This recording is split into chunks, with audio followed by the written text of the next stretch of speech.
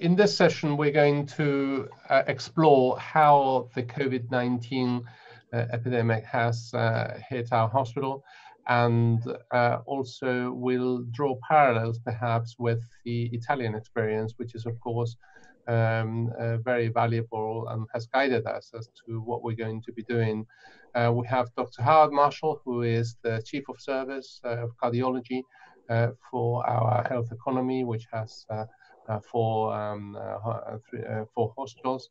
And we'll try and go from the general to the very specific points that may be affecting us in the not just during the crisis, but also in the new normal.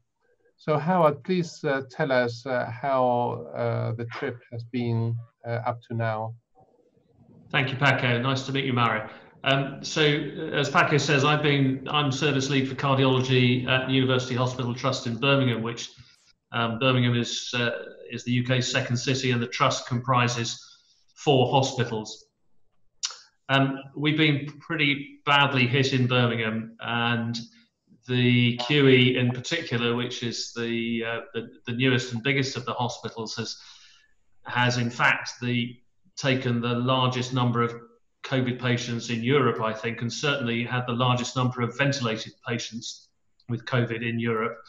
At the peak of the surge in Birmingham, we were transferring patients from our sister hospitals across town because they were very rapidly overwhelmed on their intensive care units.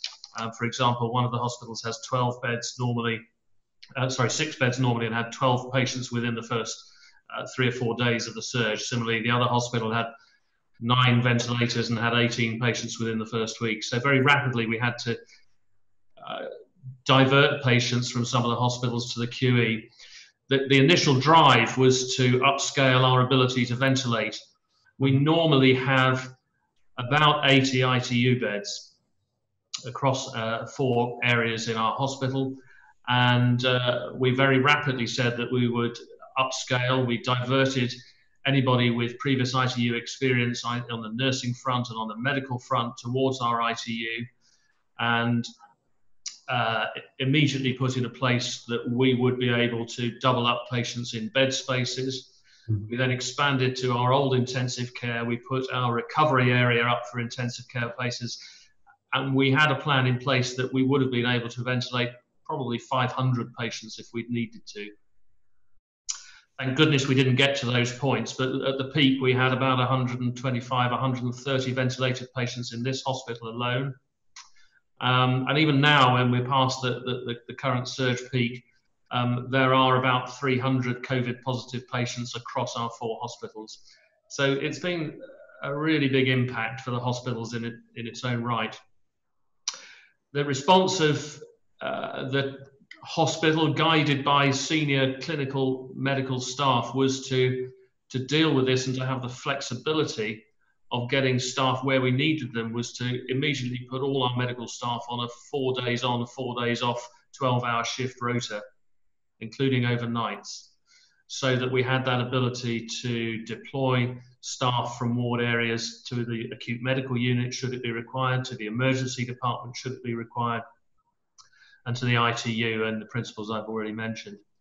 Of course, that has a major impact on your normal ability to be able to deliver cardiology services. I know that we won't be alone in saying that, of course, all our normal cardiology acute work seemed to disappear. So our ST elevation infarcts stopped coming. Our patients with heart blocks stopped coming. Where were they? Absolutely. So we're still waiting to work out what the aftermath of this in terms of non-COVID mortality and morbidity. And I know from our colleagues in Italy that we've demonstrated some pretty serious data to say that we're missing a lot of covert mortality associated with this. May I bring in Mauro? Mauro, is this your experience as well?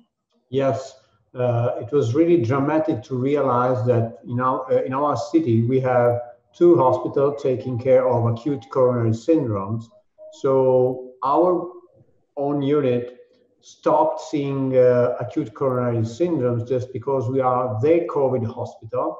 Instead, the other ICU was ongoing as cardiology first line activity, but they had a decrease of almost 40 to 50%. Same happened to AV block and acute aortic syndromes. We haven't seen an aortic dissection. We are the only center doing 24-hour on-call aortic syndromes, and we haven't seen one for 3 weeks. Our average is 3 a week. So there was something wrong. AV block fell down to 40% of the normal period 2019. So where are these patients? Since 1st of May, our government declared softening the lockdown just because we are seeing lesser mortality and less hospital admissions. In 10 days, we have seen in my unit 12 complete AV block infra-ischemic. And normally we do 8 in 2 weeks. So there are patients that have been dying alone with cardiovascular disease, infarction being seen as myocardial rupture or ventricular septal defects, and we are not counting them, but we are putting them in the count of the COVID just because it caused extra mortality from something that happened with COVID, not because of COVID. Yeah. Howard, how do you see specifically in EP and devices? I mean, obviously the priorities have changed. We are having to choose our patients and the procedures that patients have. Which procedures are we going to prioritize, and which devices are we going to prioritize?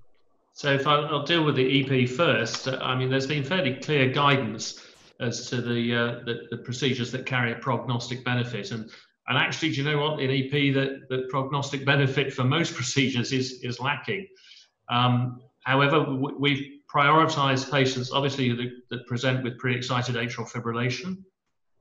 And we've been prioritizing patients who have reduced LV function and are stuck in a rapidly conducted atrial flutter, for example. I think the other thing to take note of is that actually there's a benefit in prioritizing some patients who are likely to access healthcare through the front door.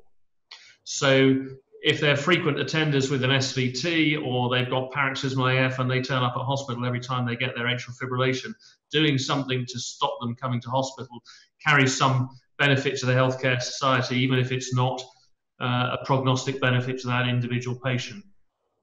So we've been triaging our EP list, and we're prioritizing those sorts of patients. We are beginning to put a trickle of patients through, but we are very rapidly moving towards a model where we're going to have hot and cold pathways through the hospital. So we're reconfiguring. We've just put up temporary barriers between 2 cath labs on one side of the block and 2 cath labs on the other side of the block, that we can keep the patients separate and keep the pathways separate. And of course, that's going to apply to cardiology procedures across the board.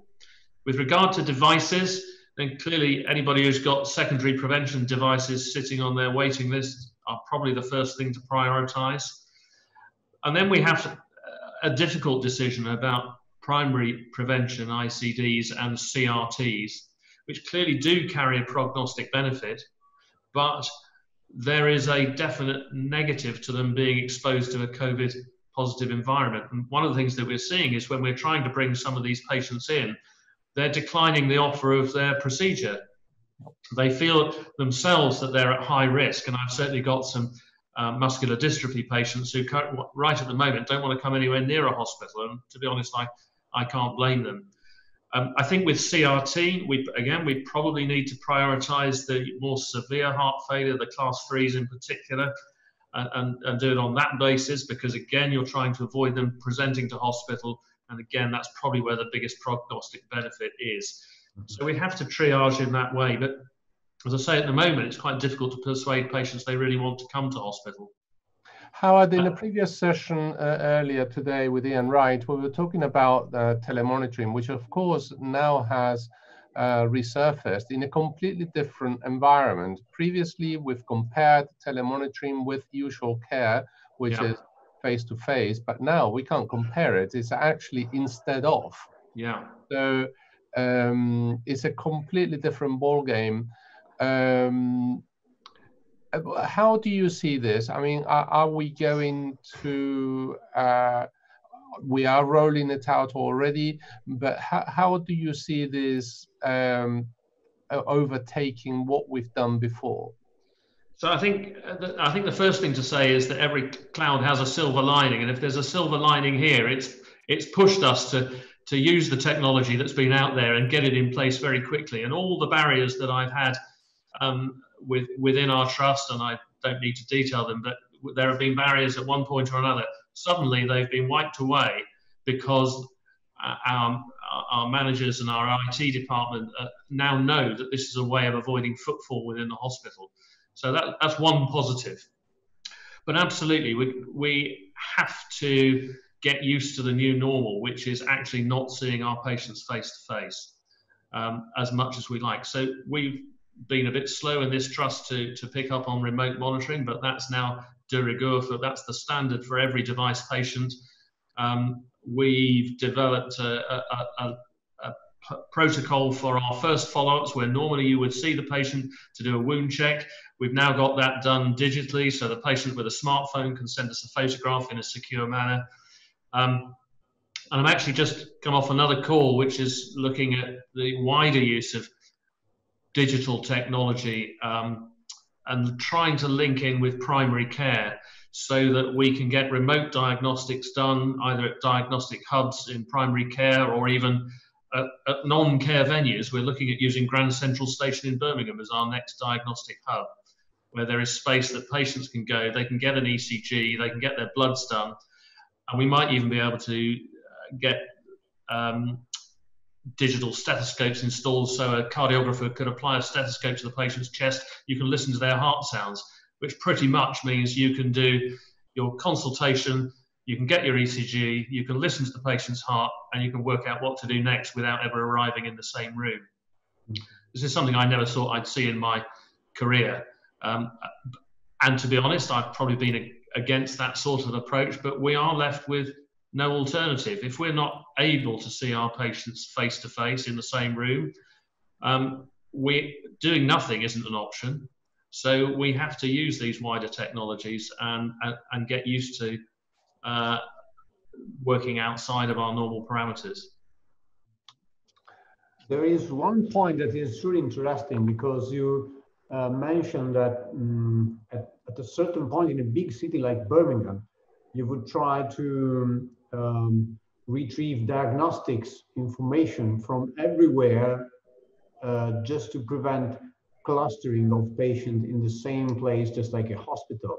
Yeah. But then it is something we did, for instance, with COVID patients who were put on treatment with hydroxychloroquine and azithromycin. They were taking other QT prolonging drug.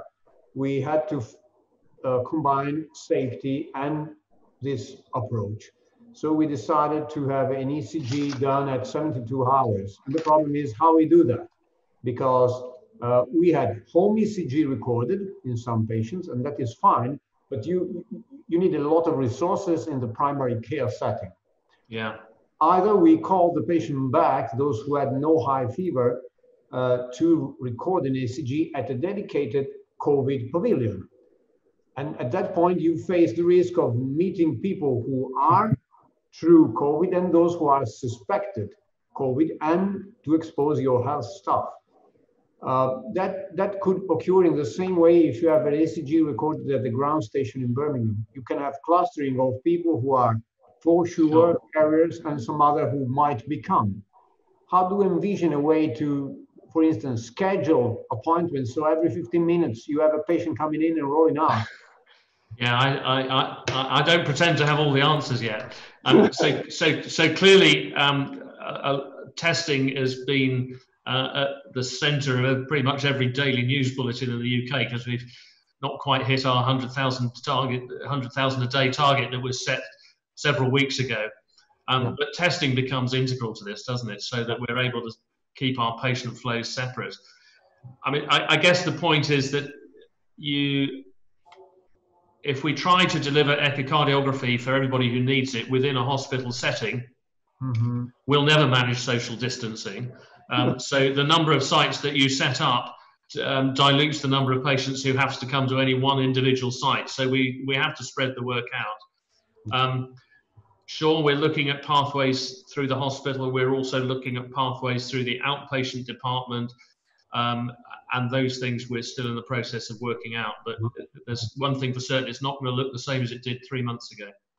I agree. I think that, I mean, the transformation of healthcare is a necessity, because if we don't transform and we don't move in directions that I, like you, Howard, have been reluctant to undertake before, largely because the laws of medicine, in a way that you have to take a history, do an examination, all of that is a little bit out the window now. Not because we want it, because it's necessary.